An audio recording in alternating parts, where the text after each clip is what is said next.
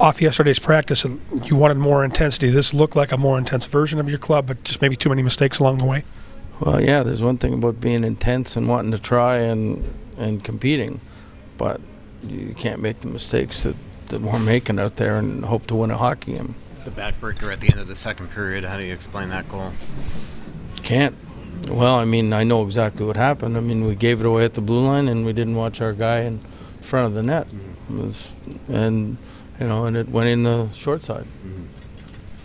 How much I think you guys gave up 6 shots in 25 minutes, and 4 of them went in. I mean, how much is this also goaltending? Well, I mean, look at he's played great for us, and sometimes you have an off night. Today, it would have been classified as an off night, but I mean, there was a lot of guys that, in the end, weren't as good as what we thought they should be. How much did the offsides review flip the script of this game early?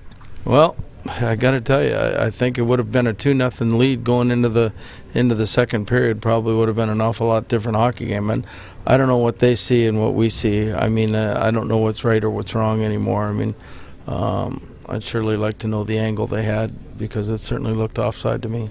Did you get an explanation that the first time Suter put a goal in the second period there? Or did you get an explanation? No explanation on that, even though it didn't look like he was in any way, shape, or form looking like he was going to blow the whistle. And so I don't know what the explanation was and what they said in Toronto. How beyond disappointing that you get within a goal in the third and then just give up a breakaway? Of course, that was a backbreaker. That was deflating.